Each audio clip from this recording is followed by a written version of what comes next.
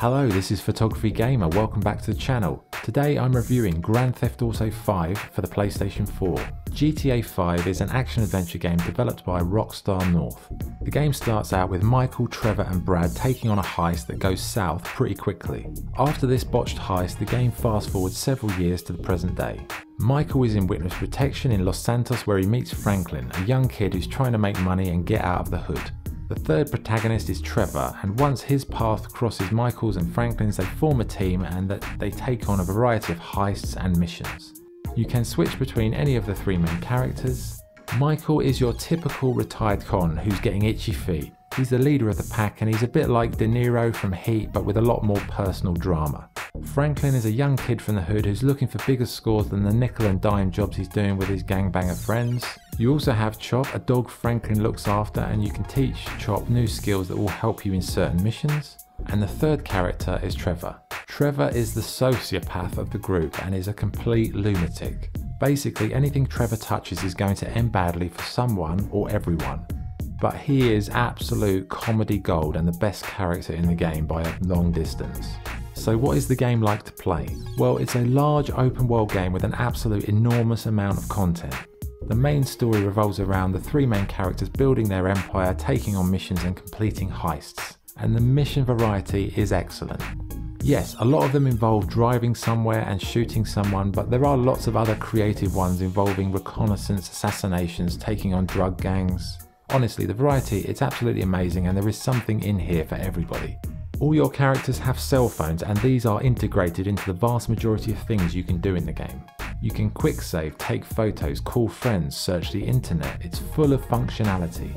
As with previous installments, GTA 5 has an abundance of mini-games and side activities. You can play tennis, darts or golf, you can go to a strip club, enter a triathlon, go hunting or just hang out with your friends. You can play the stock market, buy properties, go to a shooting range to increase your stats. Honestly, the options are almost endless. You can improve your stats by doing certain activities like running, fighting or shooting. The wide array of guns available at ammunition is very impressive, and you can buy attachments and mods like flashlights, suppressors and a whole host of other things. You can customize your character by heading to the barbershop for a new haircut or facial hairstyle. You can buy clothing from a variety of stores, from low-end bargain bucket to high society designer brands. You can buy cars, steal cars, mod cars, you can take them to the garage and respray them to install new parts to improve their performance. The game has a wide range of enemies from drug cartels, police, special forces, gangbangers, motorbike gangs and government agencies. So overall there are so many things to do and customize, it could keep you busy for months. On the whole, the controls are fine, but the character movement is a little unresponsive and awkward, which at times can impact the combat. The way the character moves in relation to the analog sticks just feels a bit off and not as responsive as it could have been, which is a bit of a pain sometimes, but generally you can get around it. But if you're on a mission that requires real pinpoint timing in something, it can be a problem. But yeah, overall it's a very impressive game world with a huge amount of content, great story, great acting, interesting characters and so much variety. Graphically the game does look a little bit dated, but you know, this is a few years old now, so you have to bear that in mind. But saying that, the environments are very detailed and it really does feel like the developers have put a lot of time and effort into the construction of the city. The different regions of the map really look realistic and they feel well cultivated. The ragdoll effects and the character animations are pretty good, but the physical movement of your character could have been a little bit smoother. The game doesn't have a photo mode as we know them in 2020, but it does have Snapmatic. Snapmatic is basically part of your camera phone and you can take shots of the world around you or do selfies or mirror selfies. You can add filters, you can zoom, change your facial expression or position and a few other minor alterations, but it is a little bit limited. However, there is a way to take photos in this game like the other more modern photo modes. To do this, you need to record your in-game footage via the pop-up menu. Then, once you have a recording saved, go to the Rockstar Editor. So what is the Rockstar Editor? Okay, it's an editing suite where you can go and create projects with your recorded video.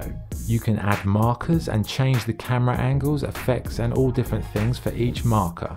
So it's like being able to direct your own film and portray it in a cinematic way, but it also lets you take photos of the action at any point during the video recording.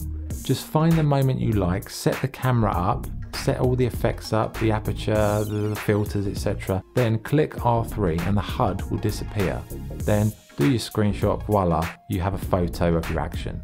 The good thing about this mode is you can review the video at any time, so it avoids that slowdown of action during actual gameplay. You can come back anytime and re-edit the footage anytime you want. The only issue is you have to start recording at some point, so you need to consciously know you're going to do some photo-worthy activity. So it's not as easy as a regular photo mode, but it actually is a little bit more comprehensive, and it maybe will help your skills as a photographer and cinematographer because you can do it at a leisurely pace at a later time. So it's definitely worth a look. I think in the next GTA they will put a proper photo mode in it, but this is a workaround and it's fun. And also I would recommend video editing. If you're interested in video editing and directing and cinematography, this is kind of like a good educational tool where you can practice all of those things without having to leave your house with cameras and get people to do stuff. So it could be a good learning tool for potential cinematographers. The sound, music and voice in GTA 5 is pretty much unrivaled. The music is amazing and you've got a huge variety of radio stations with great DJs and so many cool pieces of music to listen to. The musical score is also pretty good during the story-based scenes.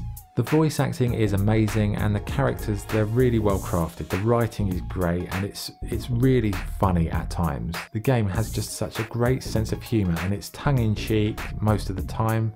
But you know, you do get some serious stuff, but most of the time it's a little bit comedy, like a bit of comedy value.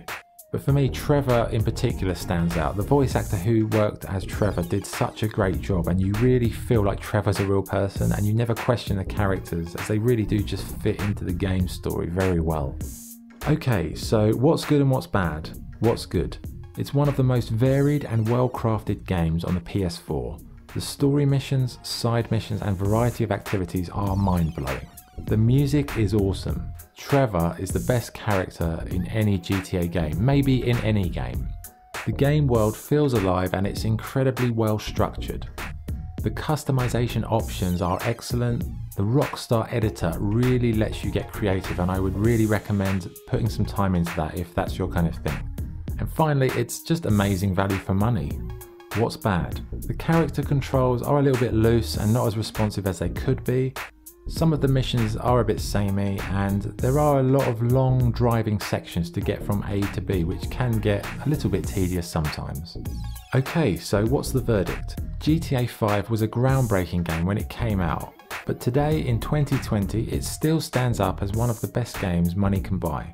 It's huge, richly detailed and full of laughs, excitement, and it's just a fantastically enjoyable experience. I played it originally on the Xbox 360, put so much time into it, explored the game relentlessly, and I just absolutely adored it. I haven't played it in a few years, so coming back to it now on the PS4, it's such a good game, so much to enjoy, and it's just funny, and there's a little bit of something in there for everybody. If you love your cars, you can mod cars to death.